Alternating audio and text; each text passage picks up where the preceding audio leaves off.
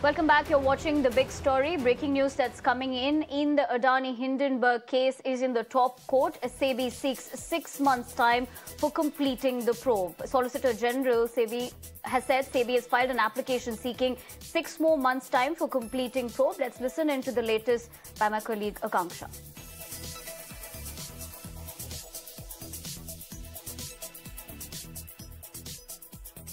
All right, so what we know so far is that it is, of course, the hearing is underway. What we know so far is that the Solicitor General is reading out the last hearing's order. What we can tell you, legally speaking, is that he has said the remit of the Supreme Court appointed committee headed by Justice A.M. Sapre has said to provide an overall assessment of the situation, including the relevant causal factors. Let's listen in to the latest by my colleague. The stock price manipulation by Adani Group and lapses in the regulatory disclosure. They were asked to submit the report in 2 months, after which they approached the court again, stating that because of the complexity of the matter, they would need another 6 months, and that is why that particular plea of SEBI is being heard right now. Now, remember, in total, there are 4 petitions that have been filed in relation with the Adani-Hindenburg row. One is of ML Sharma, the other is of Congress leader. All of them are either seeking fair probe or probe against the US-based firm. So all of these will be heard by the Supreme Court today. It is very crucial hearing. All of these bunch of petitions will be heard regarding the Hindenburg report. But most important will remain the SEBI application, in which they are seeking extension of time to investigate to submit that report. As I had mentioned before, this hearing assumes a lot of importance because this is coming days after interim report was filed by the 6-member committee that was formed by the Supreme Court on March 2nd. They have already submitted the...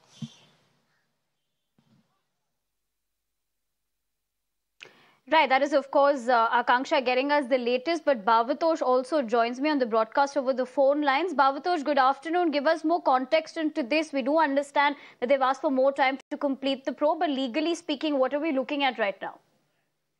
Well, the Solicitor General, in fact, is informing the Supreme Court as to why the SEBI has asked for 6 more months of time because they have to still complete its investigation. Remember, the time limit that was given by the Supreme Court was 2 months, and Supreme Court has now, in fact, in a hearing has said that to Solicitor General, it has said that suggests ways to review, improve, and strengthen the regulatory mechanism in financial sector to protect the investor interest and ensure that it does not become victim to volatility, and which was witnessed following the release of the report. Remember, as soon as this report was made public, there was in fact a major crash in the stock market, and in fact that led to this investigation by SEBI, and also a need for an independent investigation of Prashant Bhushan. Senior advocate has also said that SEBI was investigating some of these transactions as far as way back in 2016, which is more than 6 years ago. Now, what Prashant Bhushan is saying that this is something not new. This was going way back in 2016, and why SEBI is now asking for more time, for the time limit of 6 months. And SEBI is a partner of one international corporation organization, and under the treaty of this organization, SEBI is governing body, and tax haven countries are in fact under investigation.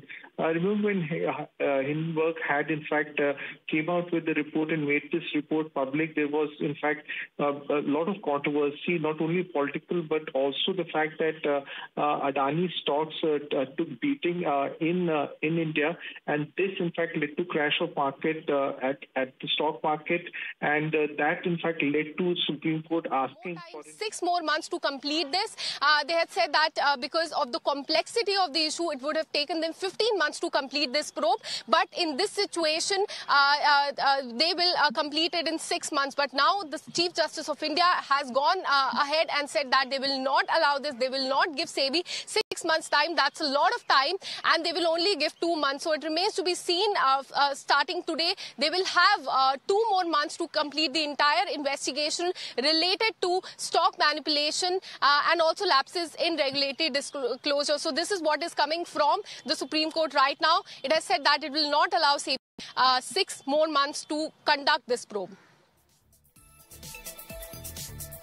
All right, so that is, of course, the latest in terms of what we can tell you. What the CJI has said to SEBI is that let there be some alacrity in completing the probe. Like my colleague Akanksha was pointing out, that the CJI has said that they will not give 6 months, but 2 months to complete the probe. Just talking about the legal developments that has come previously on this, when the Solicitor General also said, going on to read that to suggest measures to strengthen investor awareness. Last time when SEBI had sought extension of time, more time to probe this matter, they had come out and said that this is a delay tactic. Now, it remains to be seen when CJI has said that it will not allow them to take 6 months' time, but only 2 months' time, what the opposition parties have to say. But the fact remains is that more time was sought by SEBI, but it will not be allowed by the Supreme Court. Remember, on March 2nd, a 6-member committee was formed and SEBI was also asked to probe this matter, submit their report, but the 6-member committee has already submitted their interim report in a sealed cover. The discussion will also be held in the Supreme Court on the report that has been submitted in the sealed cover.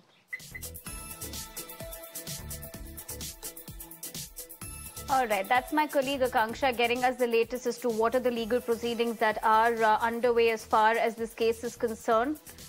Back to Akanksha to get us the latest. The committee was formed. They were asked to submit their report. They submitted this interim report few days back in a sealed cover. So it is likely that could also be discussed in the court today. But the most important application that has been taken up today is that of the SEBI, where they have sought extension of time. In that, we saw how CJI has now said that it will not allow 6 months' time, but only 2 months' time. So it remains to be seen what SEBI has to say on this and what opposition also has to say on this, because as you also mentioned that last time around they had called this delay tactics, that more and more time is being sought by SEBI, and they had called it a delay tactic. It remains to be seen what more arguments go on in Supreme Court.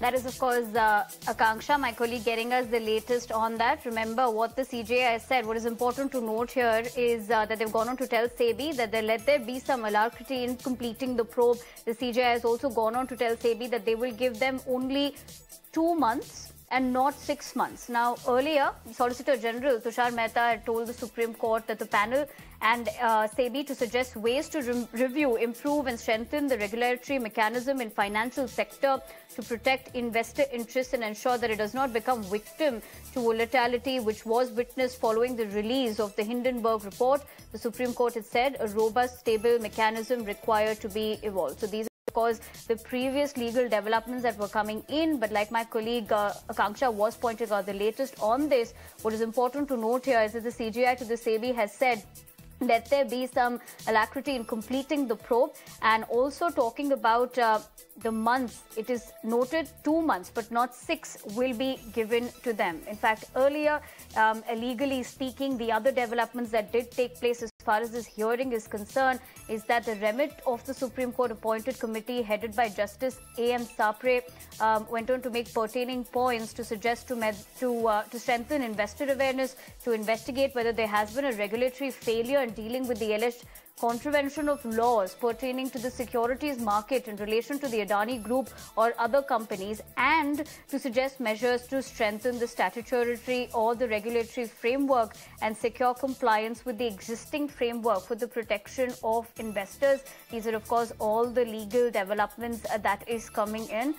My colleague Akanksha tells us more. That whenever the case comes up in the Supreme Court, the markets become volatile. Now, also remember in Parliament earlier this year, when the budget session was going on, no proceeding was allowed to happen because the Adani matter, the Adani row, the opposition parties had rigged up this matter. So this is what CJI has also mentioned. But the point remains that whether or not SEBI will get extension of 6 months more to probe the matter, to submit their report, is something that we'll have to see, because clearly CJI has said that they will not allow this. They will only give 2 months' time.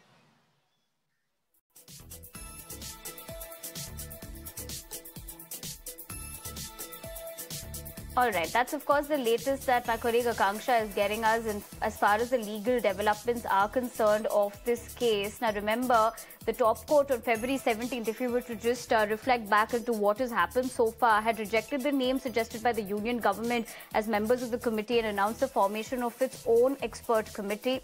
Now, these are, of course, previous legal developments that had happened. But SEBI to the Supreme Court on April 2nd and April 26th. We'll tell you more on that, but my colleague Akanksha reports on the latest. Of the stock market to extend 6 months time may not be appropriate. We'll extend the time for 3 months because they have a point in saying that SEBI was already investigating.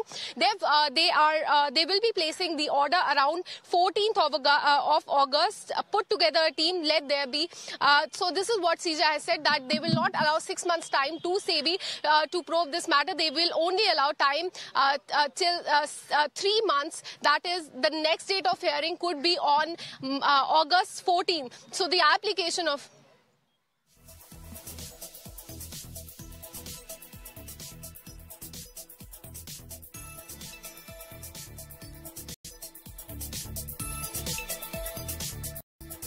All right. What we're also picking up so far as the legal developments is concerned, is that the CJI has slammed the petitioner, going on to state that this shows failure of SEBI, is what the petitioner said. So the CJI said, we've asked the committee to inquire if there's any regulatory failure. And how can you say that? The CJI also going on to make pertinent remarks saying, don't just stand up and levy allegations against the regulator. CJI also saying that we've asked the committee to verify whether there's any regulatory failure. The petitioner has said that there's been a failure by regulatory authority, the SEBI, and CJI going on to question. We've asked the committee to inquire the same. Don't just stand up and level allegations against the regulator. In fact, saying that whatever you argue here affects the volatility of the stock market. To now extend 6 months time may not be appropriate, and we'll extend the time for 3 months because they have a point in saying that SEBI was already investigating. So that is, of course, the big takeaway from the legal development as far as this case is concerned. Like my colleague Akanksha was also pointing out, we'll place the matter around 14th of August. These are the legal developments that are coming in. But what the court has also gone on to state is that there has to be some alacrity in completing the investigation, put together a team, let there be some alacrity. So that is the big development that is coming in. What we can tell you is that the CJI has slammed the petitioner in terms of what is currently underway. We also understand that the Supreme Court has adjourned the hearing to Monday, May 15th, and I quote, we will hear further on Monday and pass orders on how much time to be given to SEBI. So that's the big development that's coming in as far as the hearing is concerned. What we can tell you is that the Supreme Court has adjourned the hearing to Monday, that is May 15th, and going on to state that they will hear further on Monday and pass orders on how much time has to be given to SEBI. So that is the big development that's coming in. Remember, just the previous legal arguments that have also happened between the petitioner and, of course, the top court is that the petitioner went on to say that this shows the failure of SEBI, whereas the CJI said, and making pertaining remarks, saying that they've asked the committee to inquire if there's any regulatory failure, and you can't just stand up and allegations against the regulator. They've asked the committee to verify if there's any regulatory failure. And whatever you argue, that is, of course, in terms of the petitioner, it affects the volatility of the stock market. And, of course, talking about the latest that's coming in is that the Supreme Court has adjourned the hearing to Monday, May 15th. And the Supreme Court also going on to say that they will hear further on Monday and pass orders on how much time has to be given to SEBI.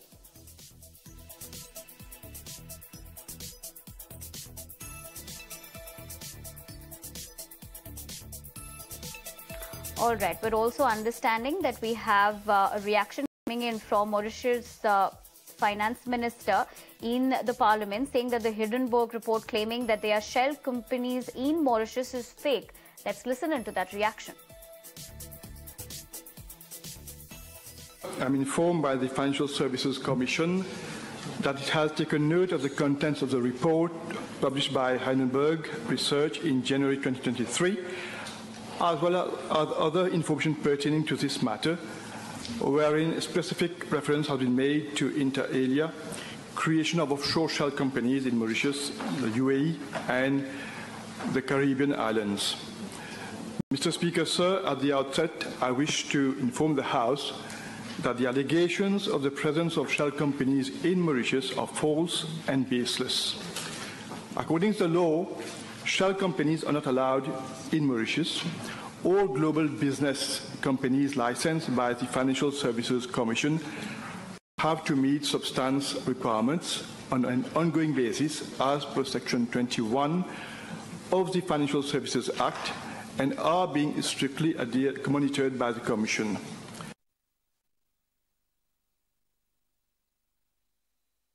My colleague Harish joins me on the broadcast over the phone lines. Harish, good afternoon. Significant development that's coming in. Talk to us about what the top court has said as far as this case is concerned, because we also understand that now they've been given a time limit of 3 months and not 6. In fact, a final decision regarding how much more time the SEBI will be getting to file the probe report will be known only on Monday. Supreme Court has now simply merely adjourned the matter till May 15th and has said that an order pertaining to the SEBI seeking more time will be taken on Monday and orders will be passed. Remember, Supreme Court was hearing PIL, which sought probe into Adani-Hindenburg stock crash row. Supreme Court has on March 3 ordered constitution of a 6-member expert committee headed by retired Supreme Court Judge A.M. Sapre to look into the stock crash issue and fraud allegations. In fact, so Chief Justice also said that sealed cover report has been filed by the Supreme Court committee, which will be discussed on Monday. Meanwhile, Supreme Court has slammed petitioner who had sought probe, saying that when the petitioner said that this shows failure of SEBI, Chief Justice said, we have asked the committee to inquire if there is any regulatory failure. How can you say that there is a regulatory failure? Chief Justice said, don't just stand up and levy allegations against the regulator. Chief Justice said, we have asked the committee to verify whether there is any regulatory failure. Petitioner said there has been a failure by regulatory authority, the SEBI. Chief Justice said, we have asked the committee to inquire if there is any regulatory failure. How can you say that? Don't just stand up and levy allegations. We have asked the committee to verify whether there is any regulatory failure. And the Supreme Court has asked SEBI and Supreme Court committee to suggest ways to review, improve and strengthen the regulatory mechanism in the financial sector to protect investor interests and ensure it does not become victim to volatility, which was witnessed following the release of the Hindenburg report. Supreme Court has said the robust stable mechanism required to be evolved, and now that the Supreme Court committee led by Justice A.M. Sapre has filed a report, that report will be discussed in the court on Monday. At the same time, the Supreme Court will also take a decision as to how much more time should be given to SEBI to file the report. Back to you. Right, Harish, I'll have to interject you there, but thank you very much for getting us the